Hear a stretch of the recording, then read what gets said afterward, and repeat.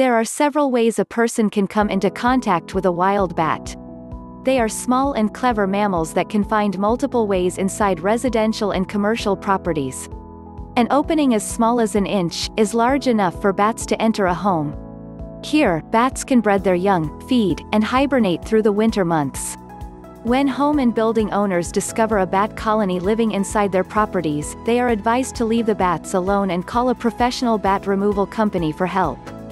This is because bats can, and will, bite humans to protect themselves and their young. They can also pass along a variety of illnesses, infections, and diseases such as rabies. Continue reading to learn about bat bites and bats that carry the rabies virus. Rabies in bats. When a bat has rabies, it isn't always evident. A bat can simply be a carrier in other circumstances.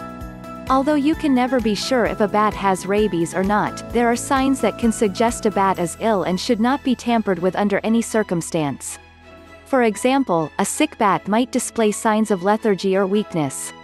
They may also fly around in circles or in erratic patterns. Bats are also nocturnal, so if they are seen during the daytime, it could be an indication that something is wrong. Bats can pass along rabies and other illnesses through bites, saliva, and blood.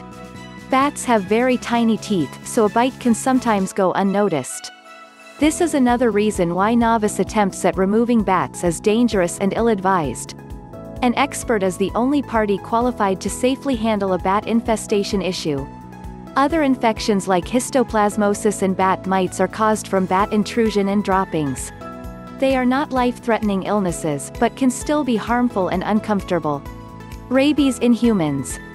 When a human has contracted rabies, they will start to display particular signs, in which case they will need to go to the emergency room immediately.